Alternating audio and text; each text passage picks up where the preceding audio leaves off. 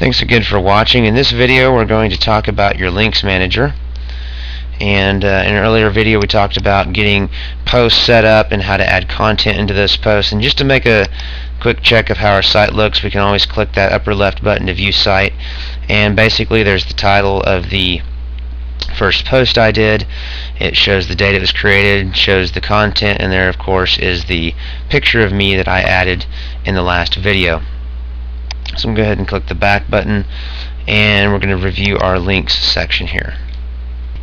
You'll notice the links section has a lot of similarities to your posts because organizational wise they operate much the same way.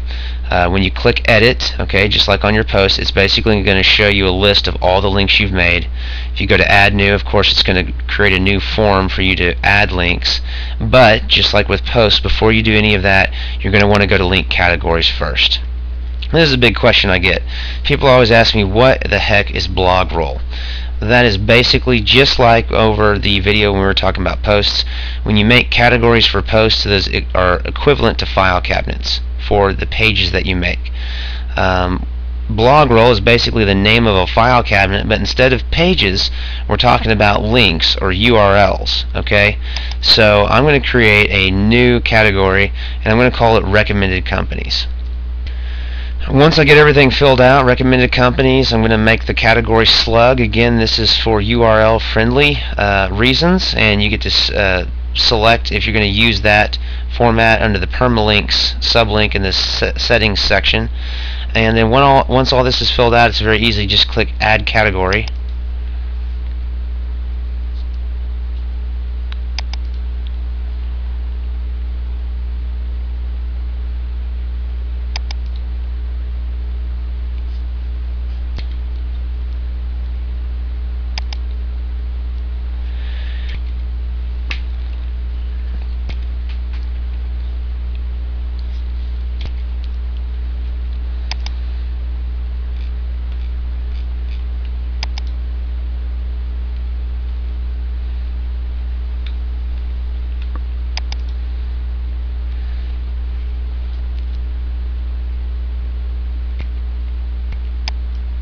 Once I do, it will say link added, and if we go to the front of the site, hit visit site, you'll notice that under blog roll, okay, there's recommended companies and there is the link to Planet Tucker.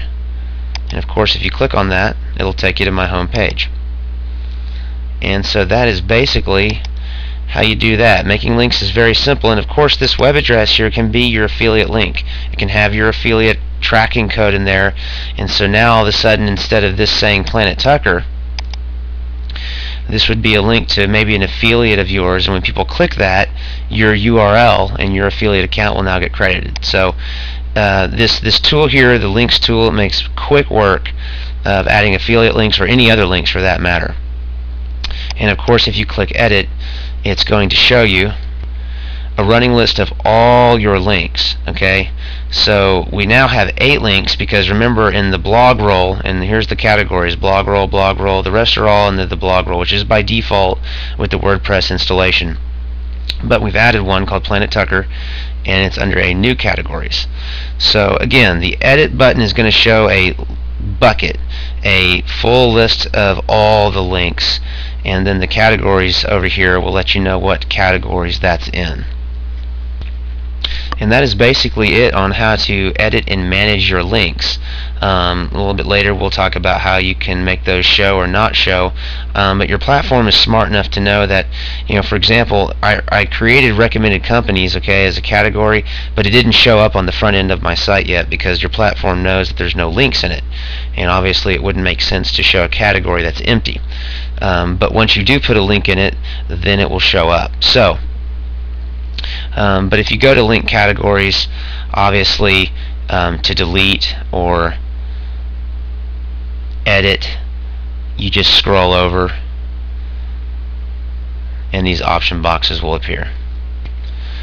So that's going to be your link manager. Again, it's a very great and easy tool to help you keep your external links and most importantly your affiliate links organized and added, and you know they're going to show up depending on your template.